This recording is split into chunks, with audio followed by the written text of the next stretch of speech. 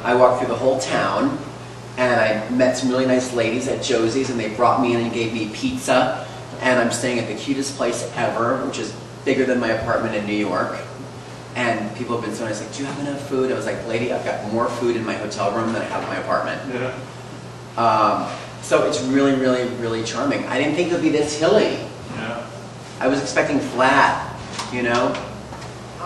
Well, Yeah, Becky being the director was the first, you know, my first look at the project, and then when I read the script, I thought it was really, really great, and has a lot of heart, and is really kind of a sweet story that so many, you know, people go through that awkward kind of teen year thing, and it was just something that I could relate to, and I thought it was well written, and it's always fun to be part of a kind of an independent movie kind of thing, because there's so much collaboration, because you don't have a million people working on it.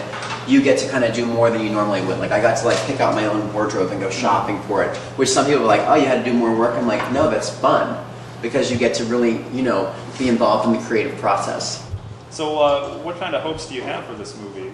I think that, you know, I think right now, I think there's so much attention on independent film, and I think people really respond to it. I mean, certain, you know, lots of people like the big Hollywood blockbusters, but there's kind of a special quality to independent film that people really react to, because it is so intimate, and it's usually tells maybe a little bit more of an offbeat story.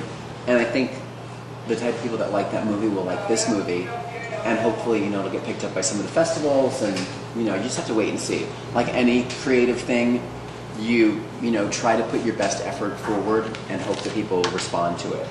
Or it could go direct to video, and we could make a fortune like the Olsen twins. I was talking to Becky at the audition about how I loved the way she wrote the romance.